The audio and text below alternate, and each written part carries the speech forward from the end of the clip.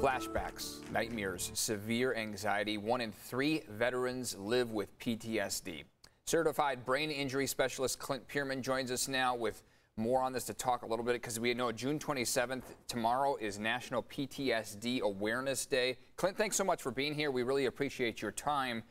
Talk about PTSD. We know it affects a lot of our military veterans, but there's so many issues involved with this. Tell us what it is and how people can help our veterans suffering from it.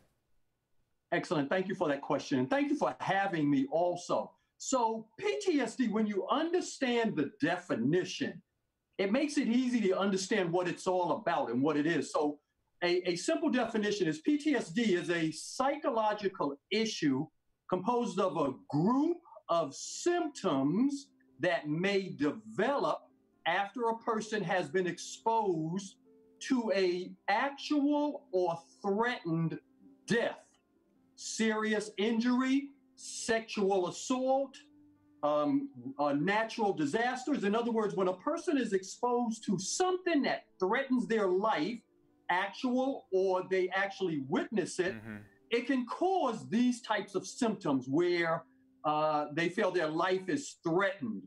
When that occurs, especially in the veteran population, this can occur due to combat, being deployed, being shot at, being involved in blasts. But it can also, a little known a piece of information about this is it can also occur in the civilian community.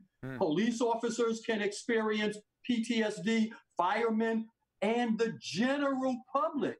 Anyone that's involved in some type of an event that threatens their life can lead to PTSD symptoms. It's important for our veterans, especially in the San Diego County area, because we have over 76 homeless veterans nationwide, and San Diego ranks up there in the top for the largest. Well, first of all, we have one of the largest communities of veterans, and second, we have one of the largest communities of homeless veterans, and many of those homeless veterans are there because we didn't get them before they wound up homeless, suffering from PTSD and even traumatic brain injury types of injuries. Yeah, big military town. You're right about that, Clint. I know you're not only a brain injury specialist, but you're a veteran yourself, right? I mean, how does this PTSD affect our veterans when they come back?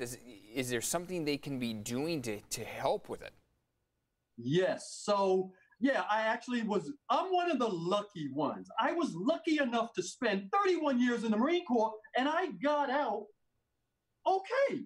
I think most people would say I'm okay, was able to, I'm okay. But many of our veterans, they don't have that story.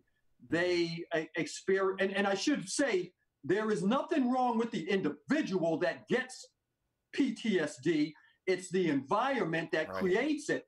So I'm one of the fortunate ones, but that doesn't occur with many of our veterans. And the squad member of our organization that I was hoping to talk about, he had a great story. So this young man, Demetrius West, he actually was a 101st Airborne Ranger, joined the Army, spent 8 or 9 years in the Army, was deployed, got out, struggled with post-traumatic stress disorder, wound up finding our organization, Wounded Warrior Homes. We were able to catch him before he wound up homeless, which is a key, because he told me this yesterday.